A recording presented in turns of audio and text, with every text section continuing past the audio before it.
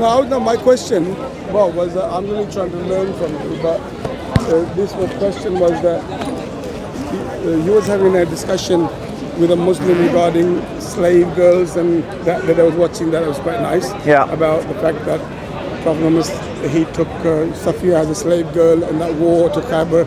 Yeah. Look, I had some questions on that as well. But my question regarding Christianity was that if Adam sinned, why is it that Adam sinned and his sin wasn't that big? It was only eating from a tree or something. Yeah. Why should that sin go in the whole of humanity when they're committing murders, they're stealing, they're doing the whole lot?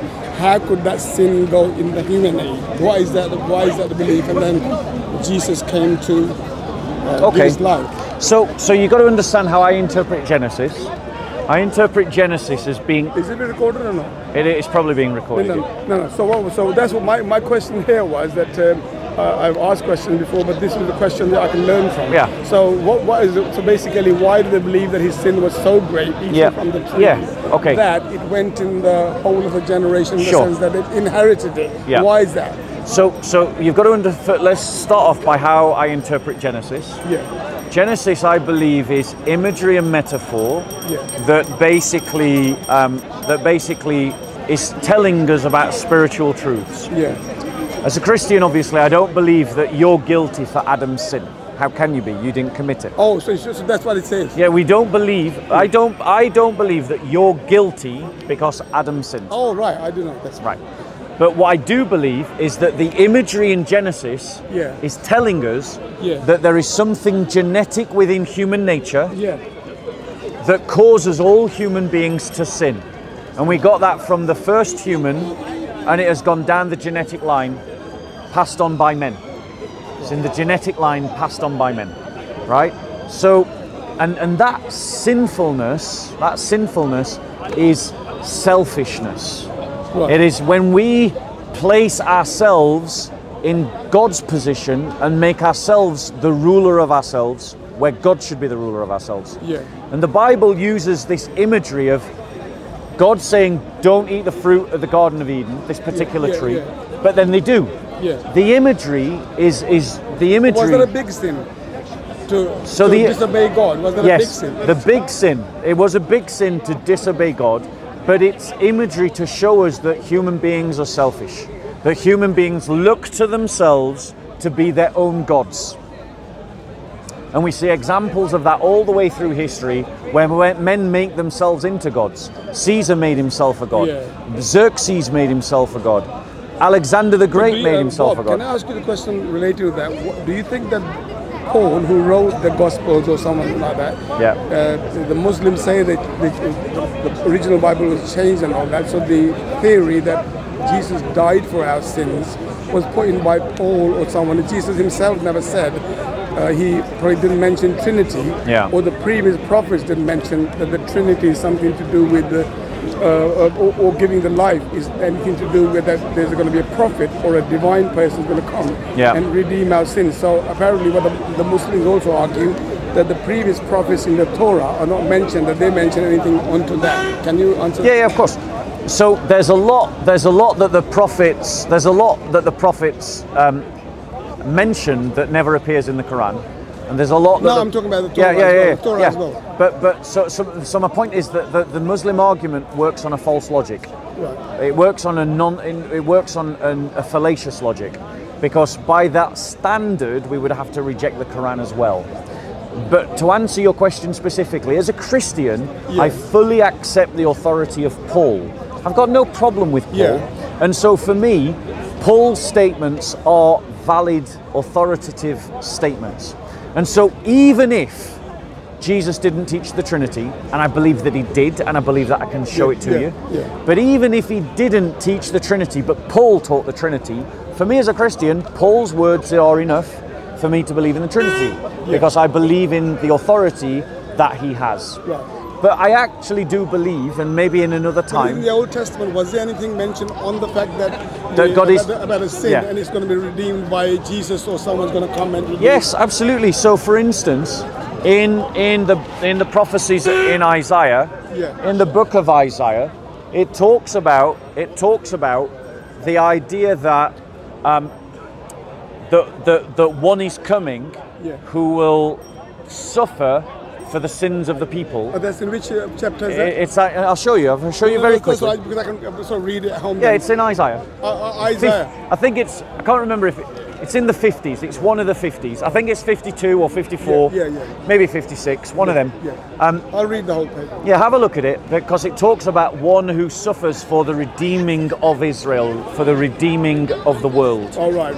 Yeah, and then in the New Testament, we see that Israel doesn't just mean the people who are genetically Jewish. It means anyone who accepts the promises given to Abraham and accepts the covenants given to Abraham. So why is the concept of Jews with Christianity, like with the Muslims? They said they were Ahl Kitab, or like they were supposed to believe in Islam, but they didn't.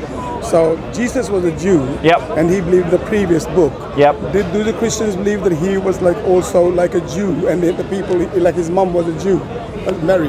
Yeah, Jesus was a Jew. All of his family was a Jew. All the apostles were Jews, including Paul. And meaning Jew would mean believing Moses. Genetic, being descendant from Abraham via Isaac and Jacob.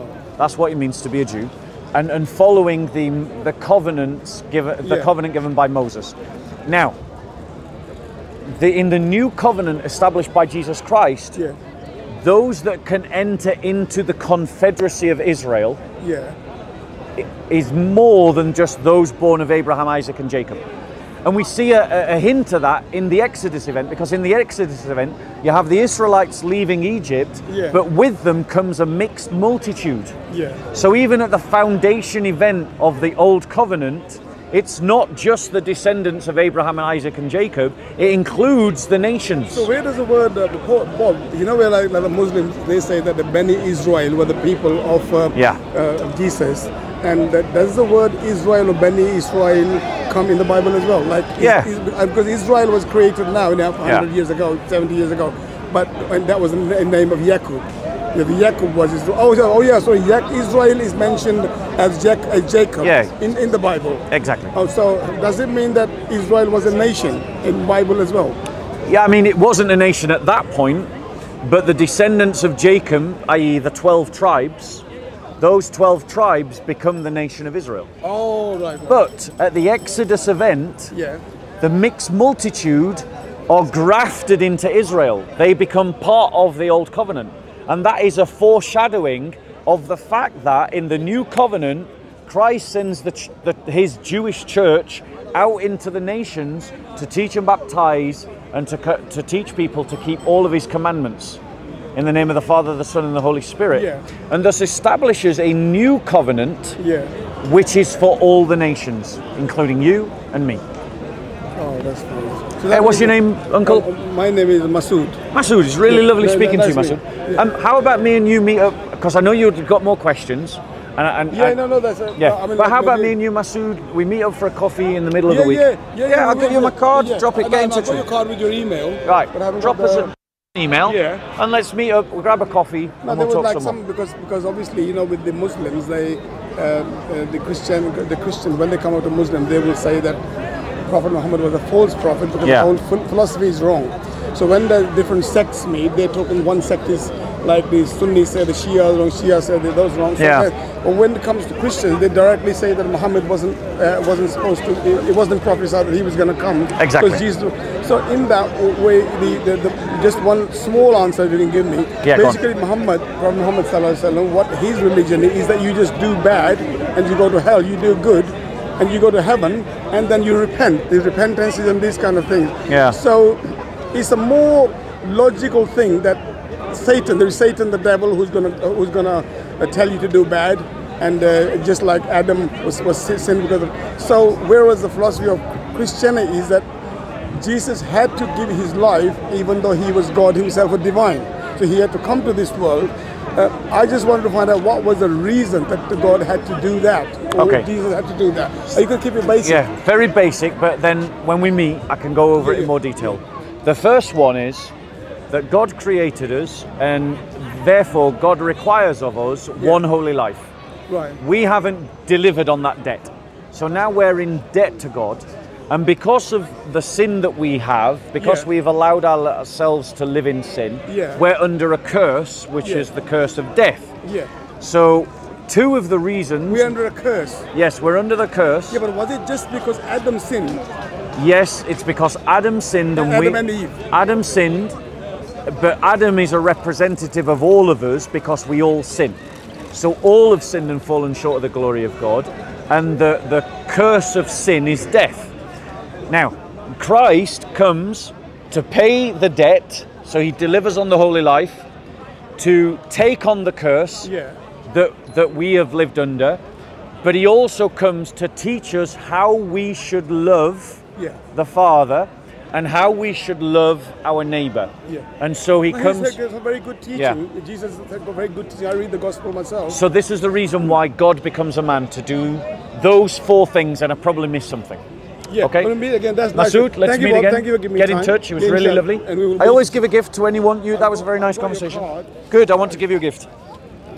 I want to give you a gift. I have got some questions regarding the Safia and Prophet Muhammad going to Mecca, because the Muslims claim that he was forced to go and attack them because they were doing conspiracies, and then, but obviously I want to know the background, whether the Christian way of the way they portray going to Kaaba and taking all their land, and that was because he was going to attack them, or was it because they were doing conspiracies and he had to get rid of them from Medina? So I take it you've got a Bible at home, right? Yeah, I thought so. Just you got some. It's just a little leaflet. Have a read of it, and maybe we'll talk about it when we meet up. Yeah. All right. God bless, Masood. Thanks very much. Take care. Bye bye.